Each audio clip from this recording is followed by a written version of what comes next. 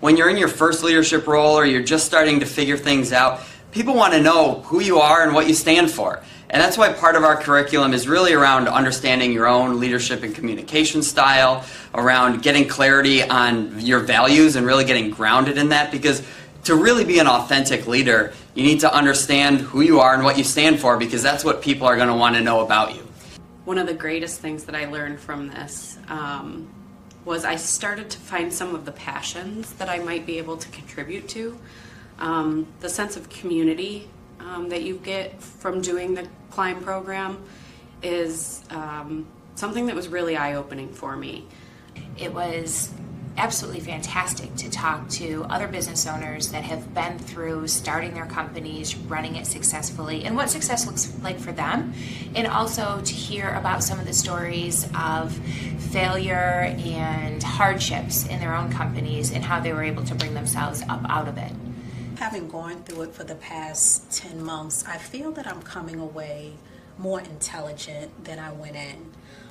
I gained a lot of knowledge through the Accelerate curriculum, knowledge of myself and my strengths, how I could tap into them further, what to look for, and that could be a deterrent for me and my career paths, but also how I can continue to build relationships with others. We did a lot of cool things, whether it was sampling beer and wine at different places like the New York Kitchen or Three Brothers Winery.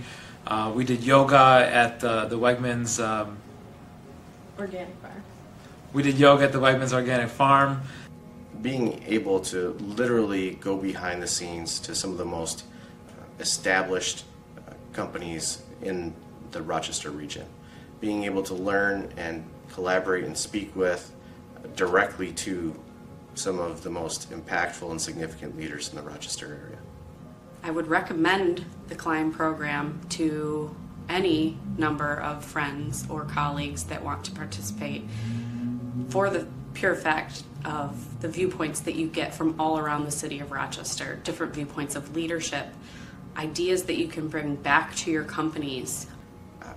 I think that if there is anyone who considers themselves to be a young leader, someone who's interested in collaboration, learning from their peers and learning from those who are doing what they someday want to do, or leading a company they someday want to lead, this is the opportunity to kind of put those sunglasses on.